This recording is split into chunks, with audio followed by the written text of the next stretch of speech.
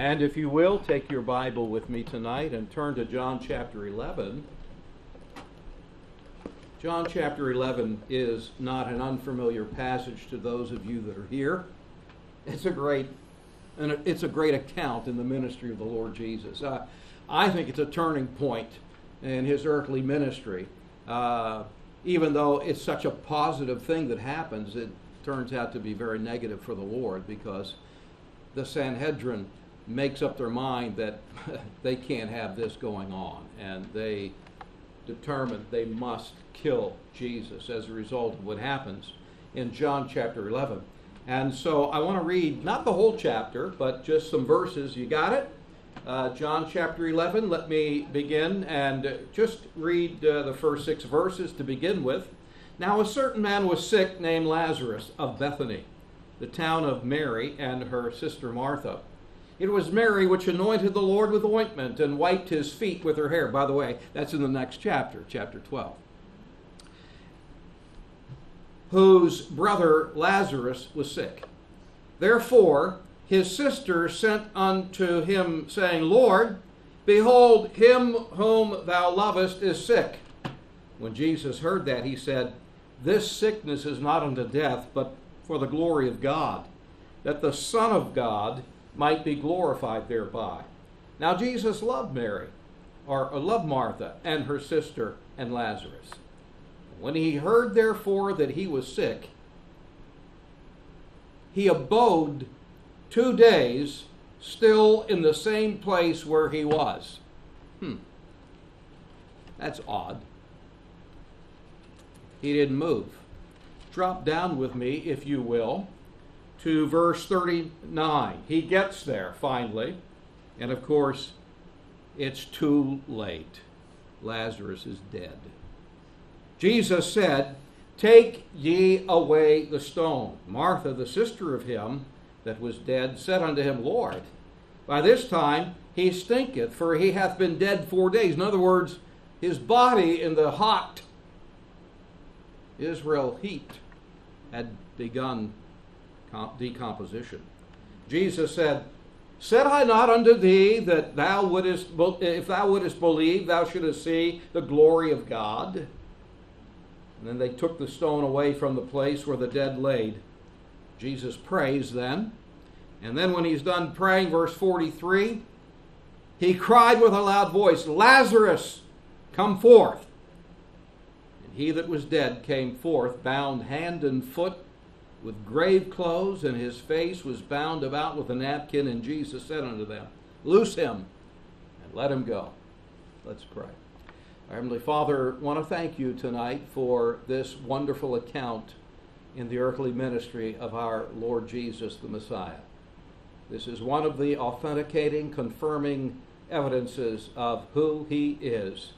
That is, the God of heaven revealed in human flesh. We pray tonight that we would hear from him, and that we would see him in a spiritual way that would impact our lives, teach us, instruct us tonight, give us listening ears. Lord, as I cast the net again, I pray that you would see to it that I would catch men. And I will thank you for that as I pray in the name of, that is, for the glory of Jesus. Amen.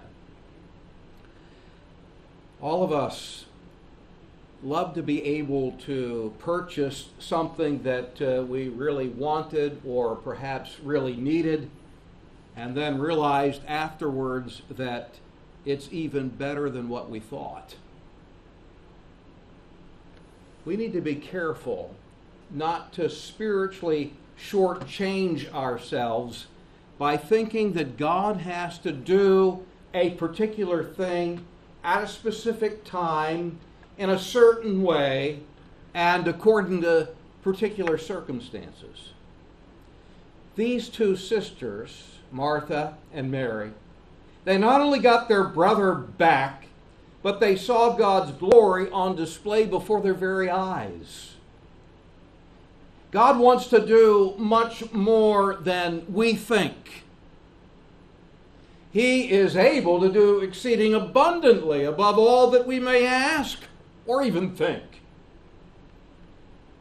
I'm reminded of the prophet Elijah on Mount Carmel, when he had thoroughly saturated the altar and the sacrifice, and he prayed for God to send that fire from heaven to consume the sacrifice. He got much more than what he prayed for. I think perhaps Elijah's act of faith in setting all of this up may have brought him to the very edge of his faith, but God's response revealed that God wasn't limited at all. And God revealed to him that he had much more than he even asked for. Here we see, at least I think, two important truths related to the ways of God. And I want to share these things because they've been important and encouraging to me. And specifically in line with when we pray and ask God to do certain things, and perhaps when it's all said and done, it doesn't reach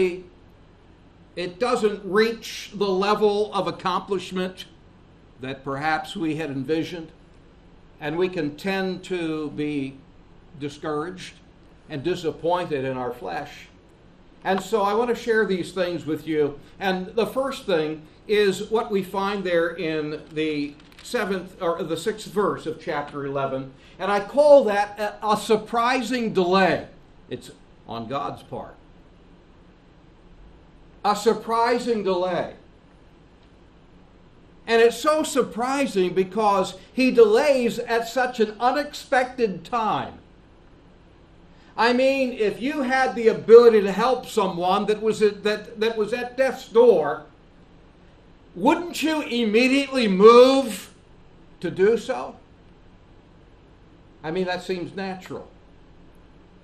They expected Jesus in his timing to show up before the death of their brother, not after he had died. And because of this surprising delay and the unexpected time here, it resulted in a misunderstanding about the Lord. In verse 21 and verse 31, both sisters come at two different times to meet Jesus in the way before he actually gets there to the tomb, to the grave, and they say the exact same thing. They say, if only you had come earlier, if only you had been here before our brother died, he wouldn't have died. And yet Jesus deliberately delayed. At an unexpected time like this, God's power is not stopped, nor even is it diminished by God's delays. And that's something that we need to learn. And that's something that we need to never forget. And I've said it 1,000 times, but I remind myself when I tell you or tell others, and that is, God is never in a hurry. What is a surprising delay to mankind is not to God. He is never in a hurry. And his delays in no way ruin his ability to rescue.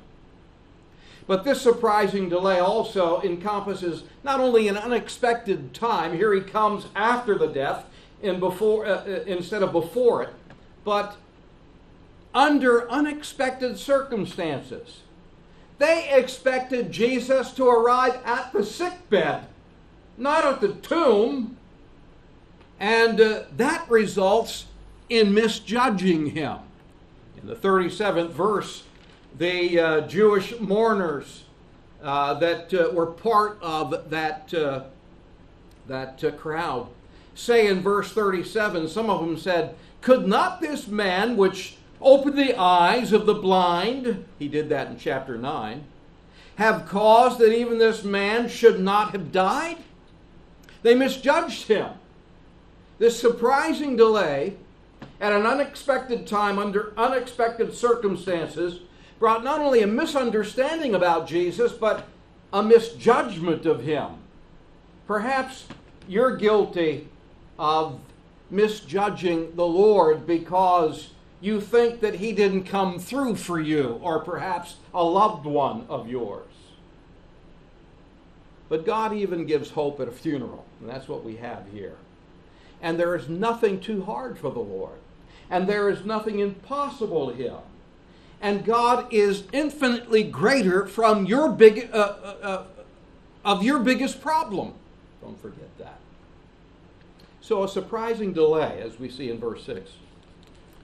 But then, couple that with what I would call a surprising response. God's surprising delay met by God's surprising response.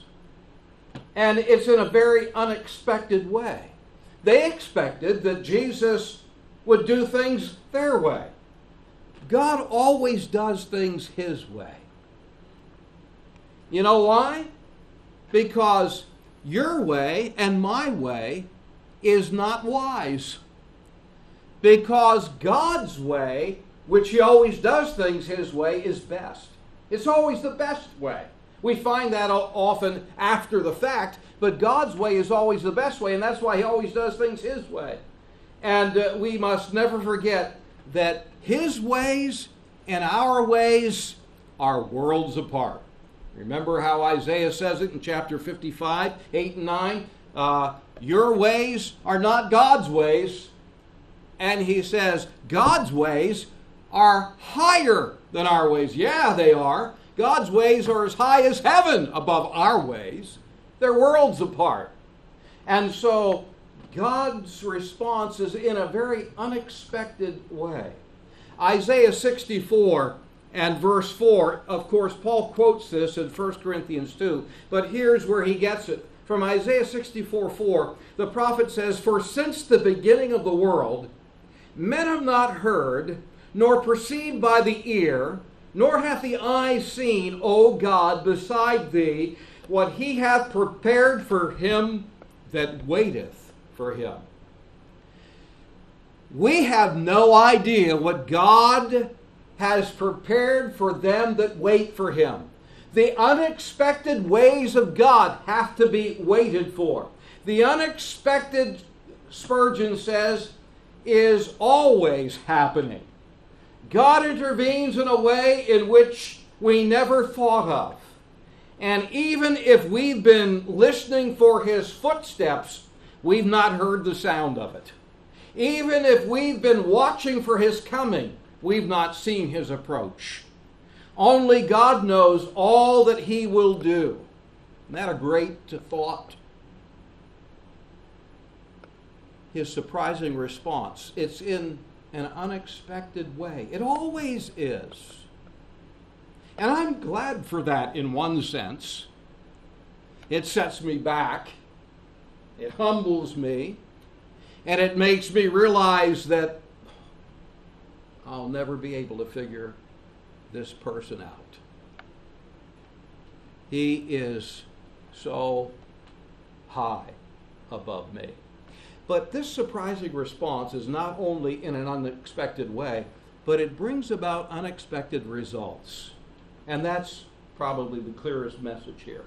They expected a miraculous restoration, but Jesus desired them to experience a miraculous resurrection. Big difference. Not just a healing, but a raising from the dead is what Jesus planned. You know, we often shortchange ourselves and we bring unnecessary problems and pains to our lives because we are impatient. We are unwilling to wait on God's time and God's way of fulfilling His will in our life. We're going to see a prime example of that this Sunday morning when we look at chapter 16 in the book of Genesis and we see how Ishmael came to be. You know the story. But think of the pain and the problem that has come not only to the household of Abraham and Sarah, but to the whole world as a result of a man and a woman that had the promise of God, but they were unwilling to wait on God's time and God's way to see His word, His promise fulfilled to them.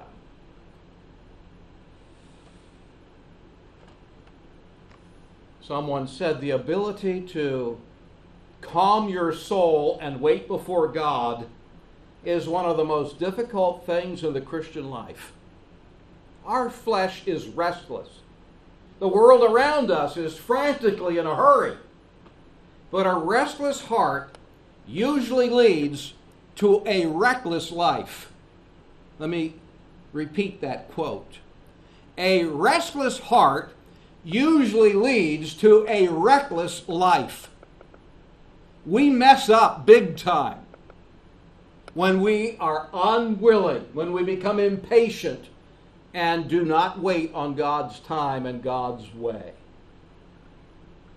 The songwriter says, God works in mysterious ways His wonders to perform. They are mysterious to us. As I said, we'll never be able to figure it out.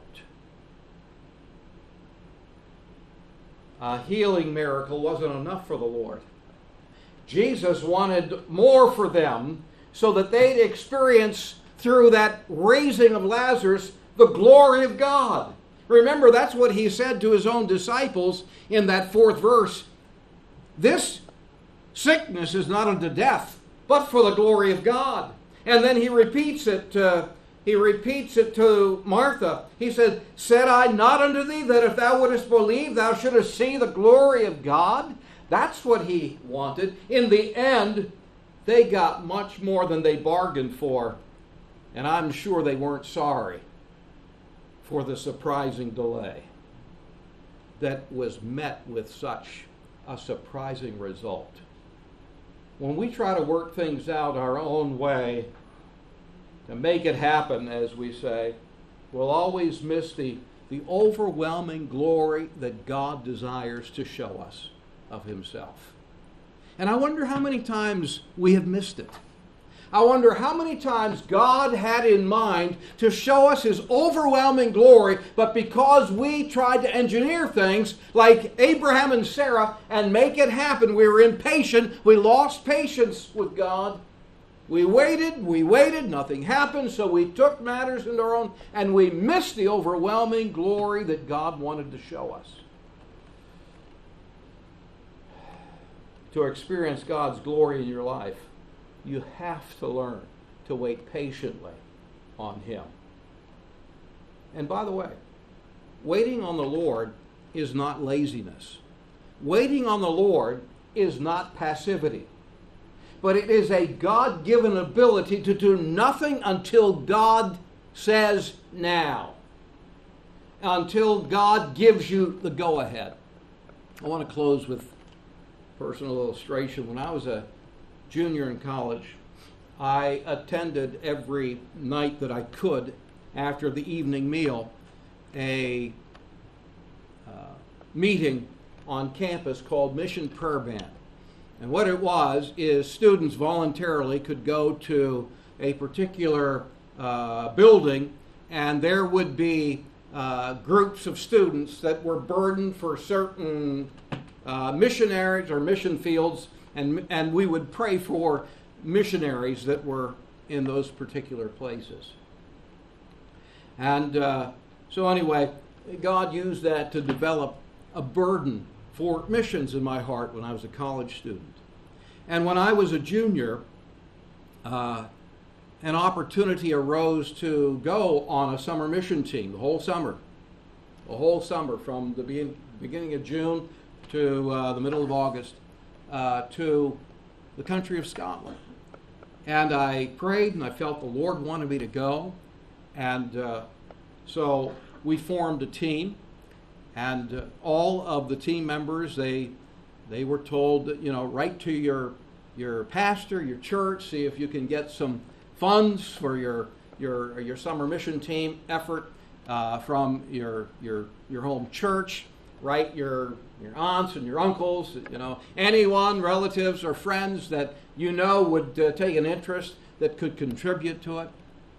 Well, the Lord challenged me. I didn't tell anyone, but the Lord challenged me to not do that, but to pray and ask Him if He wanted me to go. Lord, you want me to go? I want you to supply my need. I want you to supply the money I'm going to need. Well, I happened to be the leader of the team, and everyone had their money, and we were down to the last week. I didn't have anything. And I'm telling you, I felt foolish, and I was being really reamed out by one of the administrators on campus that was in charge. He was called the campus pastor. He was in charge of all of this, and he was very upset with me because I didn't have anything to show for it. And you're the leader of the team. What are you thinking? What are you doing? And I don't remember what I said. But I didn't have anything. The last week, one of the girls on the team came to me and said, Jim, she said, I got twice as much as I need, and I feel the Lord wants me to give it to you. She gave me, it was enough to buy my plane ticket, and I had the money and I did it at the last minute. I had the money I needed to go on that team, and God taught me. But it was difficult to wait, especially when the pressure's on, even from people that you respect, people that you look up to, people that are your leaders, and they're telling you you're foolish, you need to do something. And God came through, and He vindicated, I guess He vindicated me. I don't know, but He provided for me. That's the main thing. And I'm telling you, you got to learn to wait on the Lord. You got to learn that's what waiting on the Lord is, depending on Him, okay? And let me just challenge you to not always work it out your own way, to stop trying to finagle and make it happen. Trust God so you don't miss that overwhelming experience of the glory of God in your life. Heavenly Father, I pray that we would learn from this that you are a God that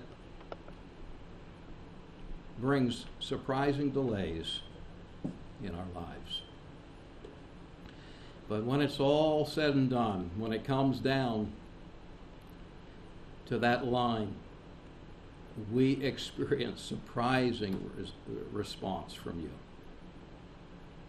Unexpected ways and results. And mostly, the blessing of seeing the glory of God right before our very eyes. Lord, teach us this lesson. Teach us the lesson that you had for these two sisters. May we live on that level.